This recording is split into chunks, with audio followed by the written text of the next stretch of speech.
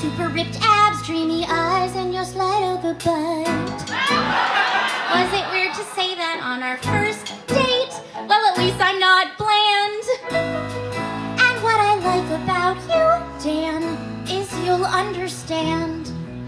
Not everybody does. And I get nervous 'cause people tell me I give too much information. But it's sometimes a compulsion I can't fight. And I wish that they were open to my openness. And really, I feel sorry they're so closed off and uptight. Like this one guy I was going down on in the bathroom of Reba on 51st and 9th. Which I probably shouldn't be talking about on a first date, because I like to pretend that I'm a virgin when I first meet a guy.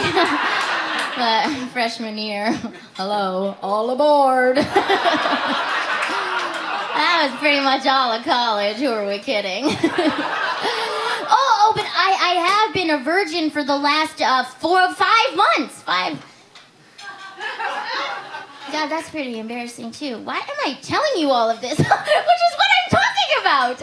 So right, this hot guy I was going down on must have had some kind of fear of intimacy, because he got all, that's not something I wanted to know. When I told him I was glad I waxed my lip the night before, a smoother ride. God, here I go again. I'm talking and I know. It's way too much I'm sharing now. Here we go again with me way over the line. Yep, it's TMI. And oh crap, people are staring now. Wait, I'll change the subject. We'll be fine. Kate Blanchett is underrated.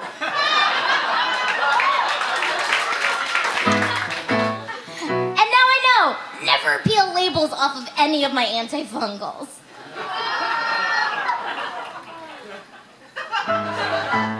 And that's when I knew I should never raise llamas.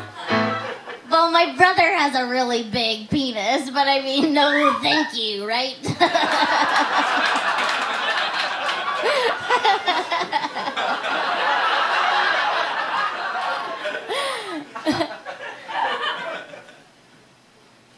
You look uncomfortable.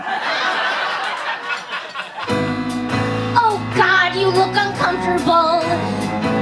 Did I say too much? But Dan, I mean, aren't there some details everybody wants to know, like in touching and glamour? And it's not too much information when you read it in Inquirer, not too much when you read it on the supermarket shelf. And Kate have many an admirer, and I'm just gossiping about myself.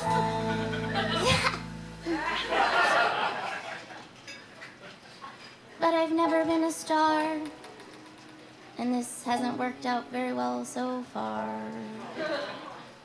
And Dan, you're clearly kind and understanding.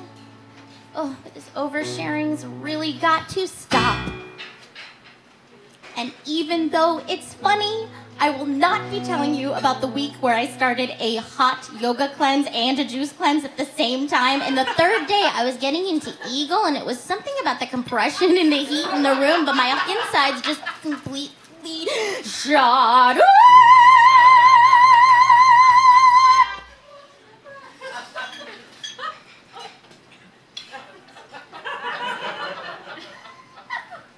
My Asian friend told me what to do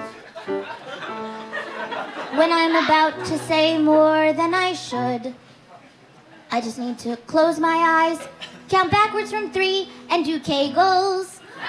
Too much information! Thank you, Sarah Stiles.